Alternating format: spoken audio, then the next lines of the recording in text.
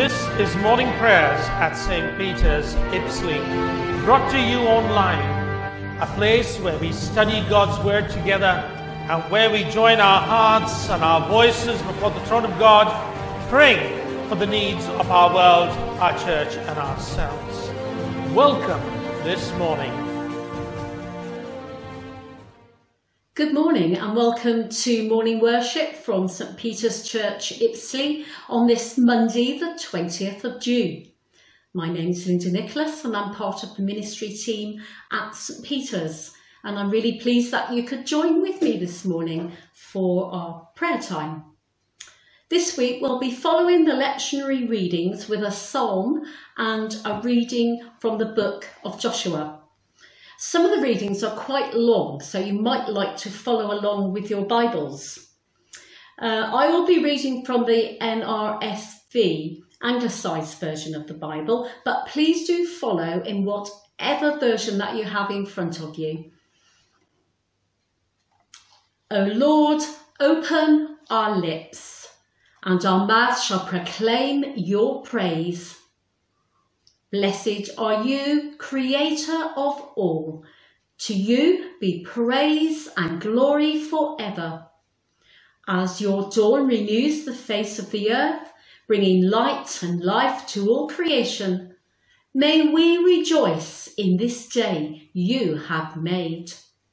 As we wake refreshed from the depths of sleep, open our eyes to behold your presence, and strengthen our hands to do your will, that the world may rejoice and give you praise. Blessed be God, Father, Son, and Holy Spirit.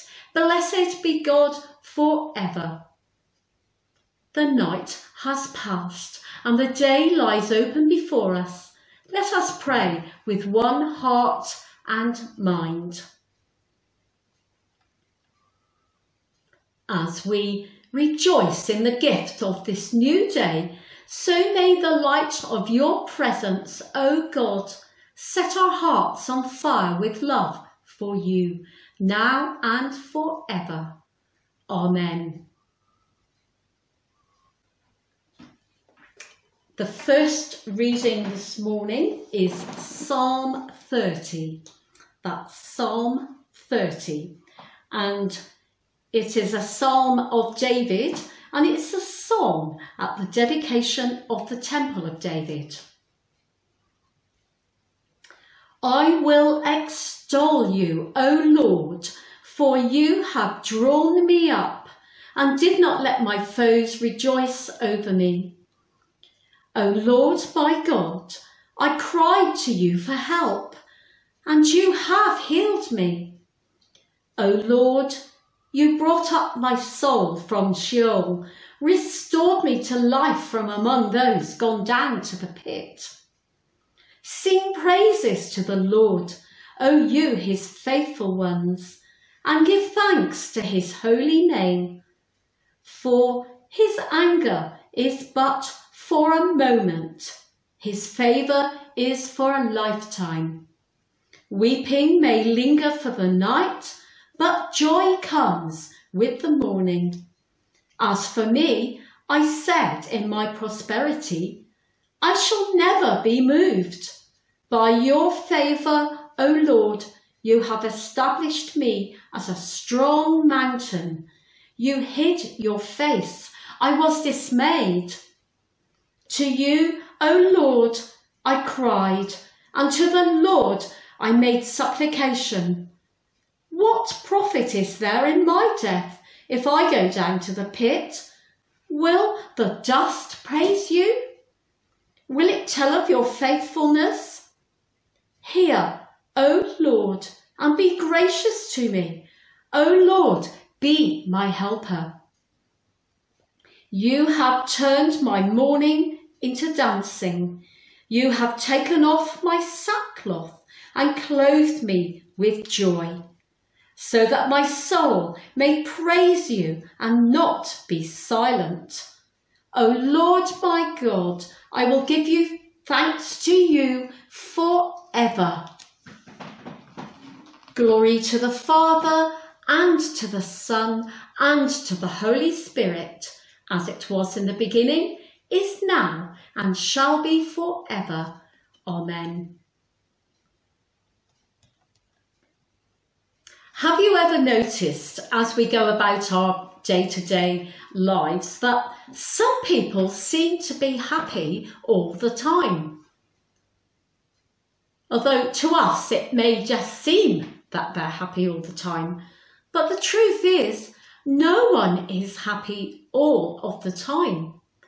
Part of living in this world, this sinful world, is having a life filled with sin, enemies, retaliations, bitterness, gossip, and the list is endless.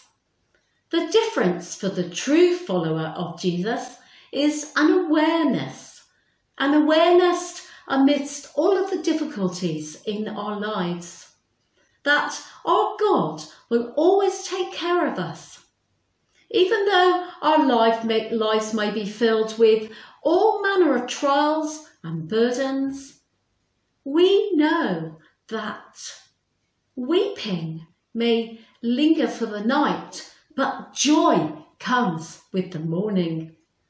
Although we must remember that morning may not come until our entrance into God's heavenly kingdom, but that will truly be a morning of great joy. Perhaps one of the greatest difficulties in the 21st century, is that we have lost the realization that true joy is found in Christ alone. All of the trinkets of this age will pass away, and though they may give momentary pleasure, they will certainly not give us lasting joy. Even as Christians, we're sometimes dazzled by the things of this world and often find our hearts led astray by the same temptations that affect all. What are we to do? How can we insulate ourselves from these unending temptations? By the grace of God, we can. Let us find ourselves in God's word. Let us continue to read, study and pray. Our strength never was and never will be in ourselves, but rather our only strength lies in God himself.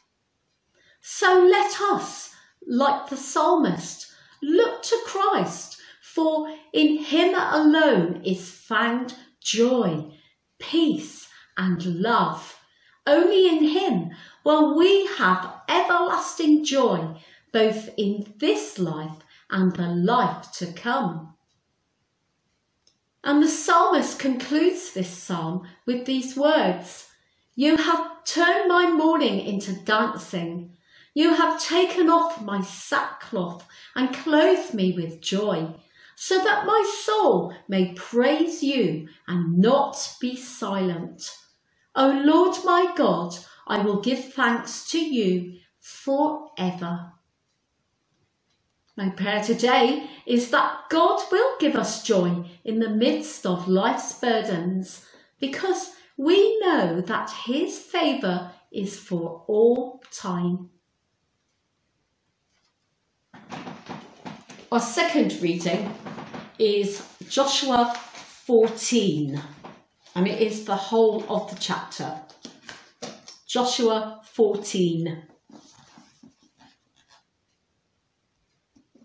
These are the inheritances that the Israelites received in the land of Canaan, which the priest Eleazar and Joshua, son of Nun, and the heads of the families of the tribes of the Israelites distributed to them. Their inheritance was by lot, as the Lord had commanded Moses for the 9½ tribes. For Moses had given an inheritance to the 2½ tribes beyond the Jordan, but to the Levites he gave no inheritance among them. For the people of Joseph were 2 tribes, Manasseh and Ephraim, and no portion was given to the Levites in the land, but only towns to live in, with their pasture lands for their flocks and herds. The Israelites did as the Lord commanded Moses. They allotted the land.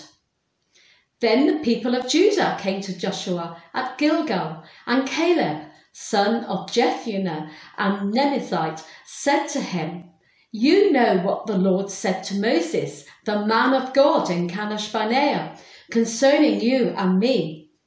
I was 40 years old when Moses, the servant of the Lord, sent me from Kadesh Barnea to spy out the land, and I brought back him an honest report. But my companions who went up with me made the heart of the people fail. Yet I wholeheartedly followed the Lord my God. And Moses swore on that day, saying, Surely the land on which your foot has trodden shall be an inheritance for you and for your children forever, because you have wholeheartedly followed the Lord my God. And now, as you see, the Lord has kept me alive, as he said, these 45 years since the time that the Lord spoke this word to Moses, while Israel was journeying through the wilderness. And here I am today, 85 years old. I am still as strong today as I was on the day that Moses sent me. My strength now is as my strength was then, for war and for going and coming. So now give me this hill country of which the Lord spoke on that day. For you heard on that day how the Anakim were there with great fortified cities. It may be that the Lord will be with me, and I shall drive them out, as the Lord said. Then Joshua blessed him and gave Hebron to Caleb, son of Jephunneh, for an inheritance. So Hebron became the inheritance of Caleb, son of Jephunneh, the Kenizzite, to this day, because he wholeheartedly followed the Lord, the God of Israel. Now the name of Hebron was formerly Kiriath Arba. This Arba was the greatest man among the Anakim, and the Lord has rest from war. And this is the word of the Lord. Thanks be to God. Well, just in case you may have missed some of the Joshua readings last week, the book of Joshua tells how Israel settled in Canaan, the land God promised to give them. The book gets its name from its main character, Joshua, who had become the leader of Israel following the death of Moses. And the book has clearly two parts. In the first part, chapters 1 to 12, the Lord helped Israel capture many of the cities and towns of Canaan. Sometimes this help involved miracles. For example, the battle at Jericho. Later, in the battle at Gibeon. And the Lord made huge hailstones fall from the sky and crush the enemy soldiers. He made the sun stand still so the Israelites had a proper period of daylight. But the Lord refused to help Israel if the people broke their agreement to worship only him and to obey his commands. For example, in the battle at Ai, Israel was defeated because one person broke Israel's agreement with the Lord. Chapter 7, verses 1 to 12. The second book of Joshua, chapters 13 to 24, describes how each tribe received its land. And in chapter 14, we read more of the splitting up of the land.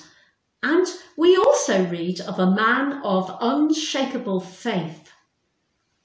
In Numbers 14, 24, God said, "But my servant Caleb, because has a different spirit and has followed me wholeheartedly, I will bring into the land into which he went, and his descendants shall possess it."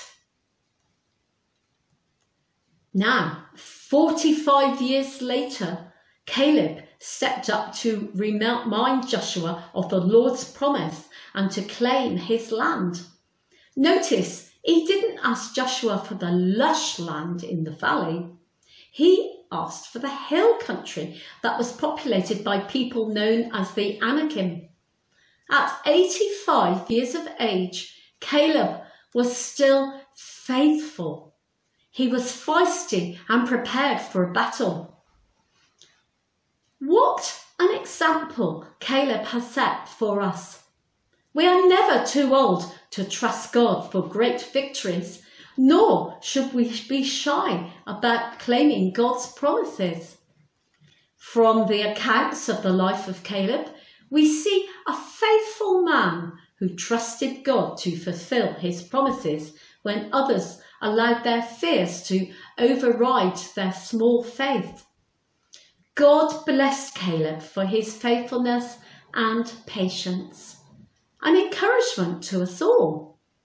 Like Caleb, we should be prepared to follow God in every circumstance, patiently waiting for him to fulfill his promises and ready to take action when the time is right. And we come to a time of prayer. Let's pray. God, help us. Where we are weak, make us strong. Where we are wavering, help us lay our anchor down. May we find strength through knowing you hold us. May we see your hand in our everything. May we fall into your arms of grace, so that we never feel the pangs of commendation rip us apart, because that is not you. Truly, we want nothing that is not associated with you. Lord God, you are the one that leaves us on full, not once, but all the time. God, give us you, increase our faith. May we know strongly you are what we need to run after. You are the answer to everything. You are the only way. Tie down our heart into you. Lord, hear us. Lord, graciously hear us. We pray for the church, and today in the Diocesan Diary, we pray for the Dudley Team Ministry and for St. James's Church, as they have some difficult conversations ahead concerning its future. We pray for all who have not yet returned since COVID-19. We pray for the Church of St. Francis as it hosts a messy church for the whole parish, with plans for a parish, mainly music, progressing well. And we pray for the clergy, Hugh Burton and Sue Hale, and for readers, Melissa Rose and Maggie Cliff.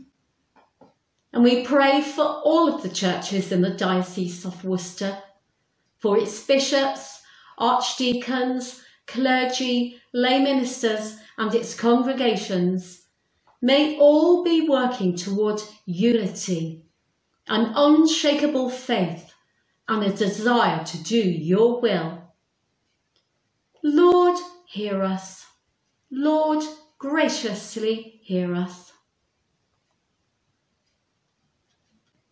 Loving God, as we see the brokenness of our world, we pray for healing among the nations, for food where there is hunger, for freedom where there is oppression, for joy where there is pain, that your love may bring peace to all your children.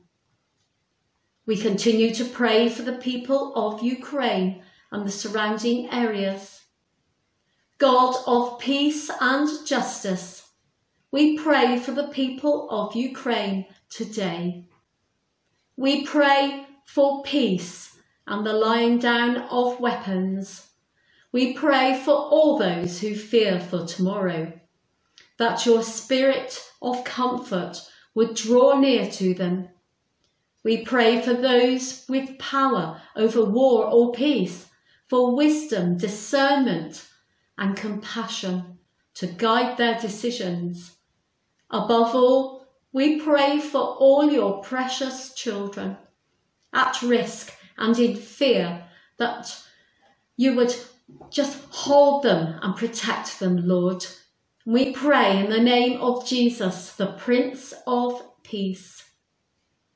Lord, hear us. Lord, graciously hear us. And we pray for the sick. Lord, we pray that you comfort and heal all those who suffer in body, mind or spirit. Give them courage and hope in their troubles and bring them the joy of your salvation. We particularly remember those for whom we pray. All those mentioned in the weekly catch, those known to us, for those who mourn, all those with no one to pray for them. May you offer your comfort, your peace, your love to all who suffer as you wrap them in your loving, caring arms. Lord, hear us. Lord, graciously hear us. And we say together the prayer that Jesus taught us. Our Father in heaven, hallowed be your name. Your kingdom come, your will be done on earth as in heaven. Give us today our daily bread. Forgive us our sins as we forgive those who sin against us. Lead us not into temptation, but deliver us from evil. For the kingdom, the power and the glory are yours, now and forever. Amen. Amen. And may the Lord bless us. May the Lord preserve us from all evil and keep us in eternal life. Let us bless the Lord. Thanks be to God. Well, thank you for joining with me this morning, and I hope to share worship with you tomorrow when the readings will be Psalm 32 and Joshua 21 verses 43 to 22 verse 8. So bye for now.